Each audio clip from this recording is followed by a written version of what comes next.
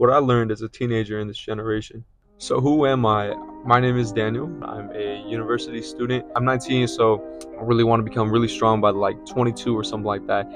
Be one of those buff dad body type builds. Yeah, so I mean, fitness is a big part of my life as well. I am unemployed currently, and I'll be talking about that as well and how that impacts me as a teenager in this generation. School life. So what I've learned about being here at school and being in a university setting, I've been here for 2 years. I'm ending my sophomore year currently, and so I've learned a lot. I've learned a lot about the people. I've learned about a lot about how students act in class and how they treat their professors and how they think. Really, I'm a commuter, so it's kind of hard to build friends as well, and I'll talk a little bit more about that in the next topic. But what I've learned currently is that students don't know where their future lies, and they don't know their next steps, and it's kind of hard for them to really actualize what's going to happen when they don't live in the steps that they're taking. So students don't know where they're going.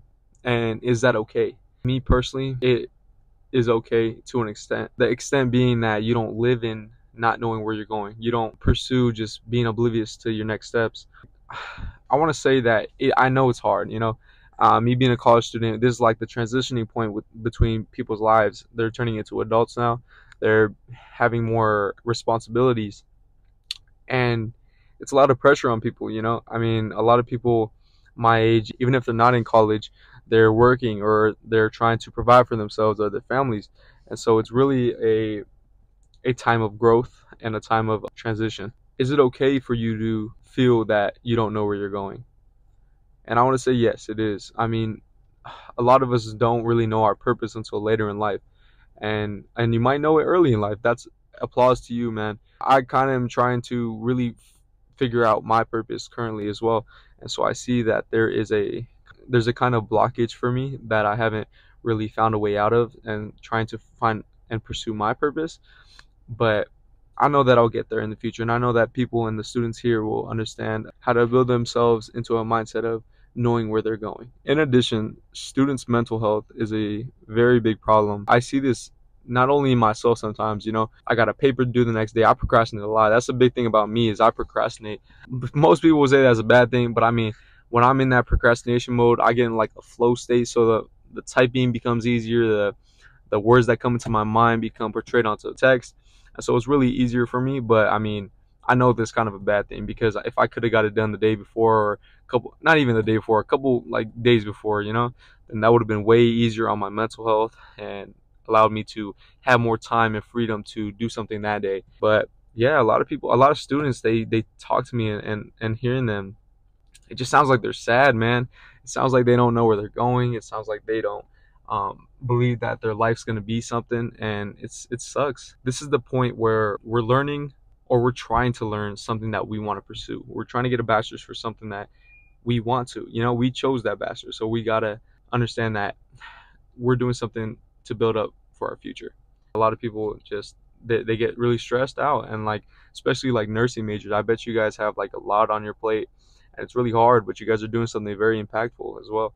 A lot of students' mental health, I would say, is on decline, and a lot of people really don't use the counseling services that the schools provide. And I've also learned that some students really aren't thinking about their future, not only in the aspect of not knowing where to go or not knowing where to pursue, but like thinking about families, or thinking about their next internship.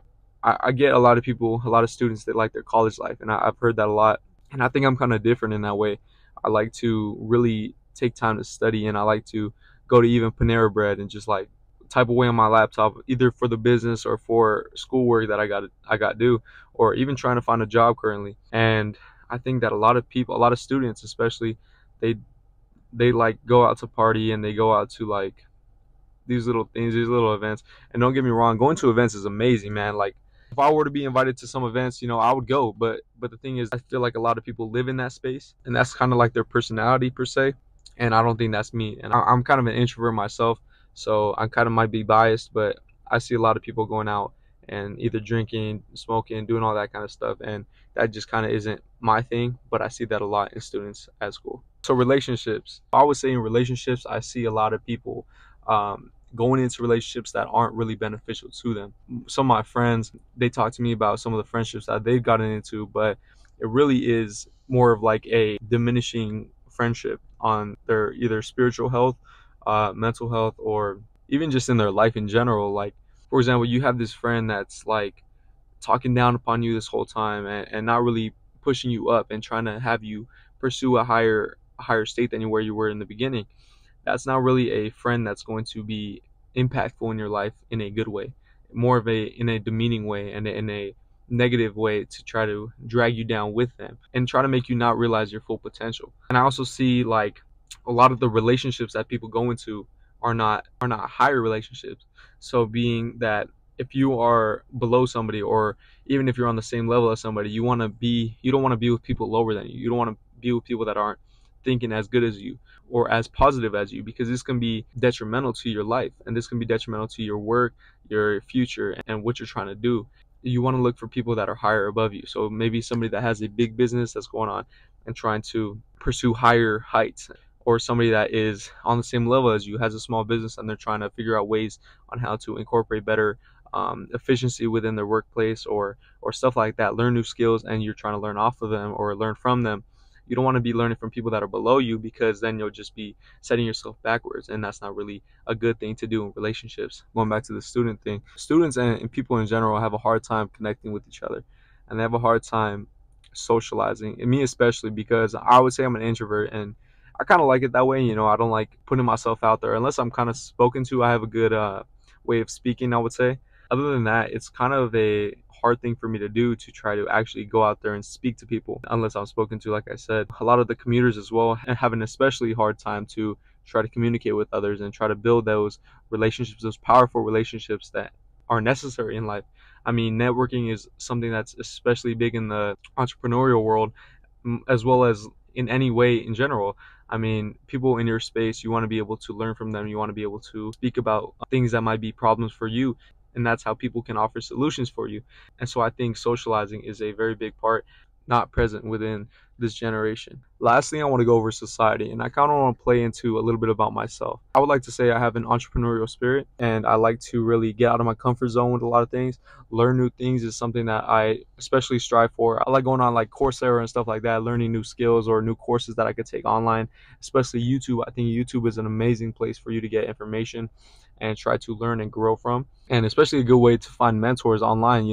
Mentors don't have to be people that you actually know, but people that you learn from and people that you're getting advice from and stuff like that. So I think that YouTube is especially a good way to learn things like that. But I think that a lot of people in our society aren't that way, and they're not growth minded, and that's something that I think is lacking in a lot of people that could really benefit them for the better. It would improve how they act, it would improve how they speak to others, communicate, show their emotions better, and have control over basically their life. I really try to strive for being the best I can. I really want to learn as much as I can for my future and for this business, because I'm always trying to learn how to either edit the right way or make the best social media content, make these slideshows that are actually intriguing, that people will like and people will see, outreach, and try to find ways that I could get my content out more, or find another outlet that I could present my information on, because I really find it important that I spread these messages that I'm spreading in my videos. I'd like to say that a lot of people don't focus their time on reading.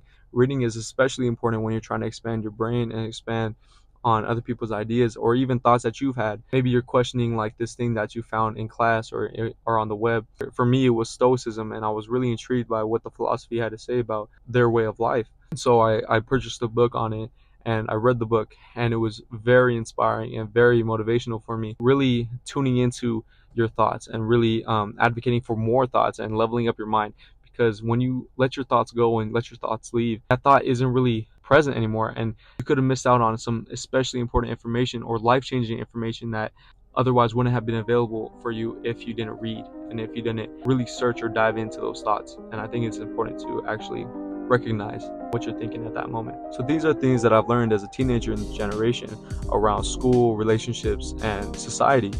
Hopefully you guys found this informational and impactful for you to watch, and hopefully I was trying to keep my voice up and trying to really intrigue you with the information that I got going on. I'm trying to get better at editing, so hopefully it's clean and crisp. that's basically it for me. But yeah, man, if you have any questions for me, leave them in the comments and I'll get back to you super quick. It makes me feel happy that you guys are actually engaging with the video. I appreciate you guys for watching, and like I said again, it's Daniel from Highest Fitness, and we out.